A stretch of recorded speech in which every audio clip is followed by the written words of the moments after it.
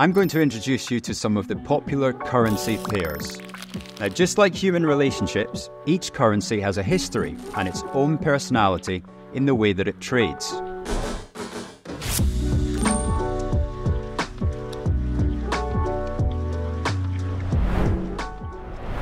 In FX trading, volatility is about how much and how quickly a currency's value can change.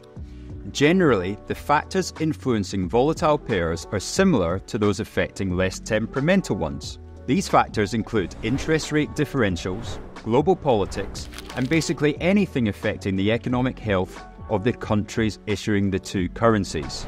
Volatility varies over time, but here's a currency pair that has recently shown high levels of volatility. Now, the British pound against the Aussie dollar has become a lot more interesting since that Brexit vote. Now, if we add a price range calculation, which shows the extent of a move that a currency has during a particular time period, we can see in the 6 months after the Brexit vote, there was a 22% move in this currency pair. This is, of course, because the pound became a lot more unpredictable due to the political uncertainties around Brexit and the effect it may have on the economy. On the other side of the pair, the Australian economy is particularly reliant on sales of iron ore and coal to China. So any sensitivities around relations between those two governments can have a negative effect on the pair as well. Also, if you remember during COVID, then the Australians did not shut their economy while the British did.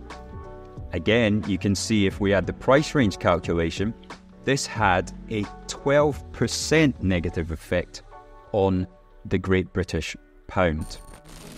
So as you can see, over the past 8 years, this currency pair has become particularly volatile, which is in direct contrast to the next pairing we're going to look at. The euro against the Swiss franc is often considered one of the least volatile currency pairs. The Swiss franc is widely regarded as one of the most stable currencies globally and is often sought after as a safe haven in times of economic uncertainty. This is due to Switzerland's strong and stable currency, its neutral political stance, and its long history of financial security. So if we look at a chart of Swiss franc against the euro, we can see that for over 3 years, the currency traded in a very tight range of only 3%. Now, this was due to the Swiss franc peg against the euro. However, there have been exceptions to this stability. Most recently, the government rescue of Credit Suisse, and perhaps most notably, a Black Swan event in 2015. In January of that year, the Swiss National Bank unexpectedly removed the peg that was maintaining the value of the Swiss franc at a fixed exchange rate against the euro. This decision led to a sudden and dramatic appreciation of the Swiss franc against the euro and other major currencies. Swiss franc jumped as much as 30%. That is unprecedented. The day Swiss investors will never forget.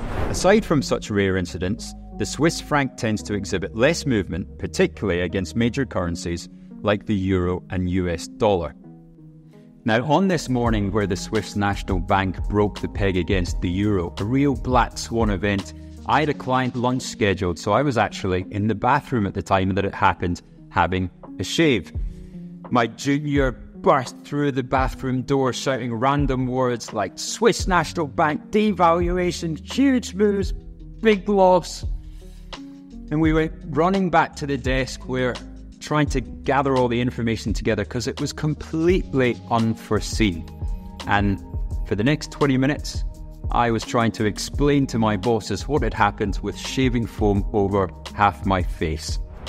Choosing the right currency pairs for trading depends heavily on which trading strategy you prefer and your risk tolerance.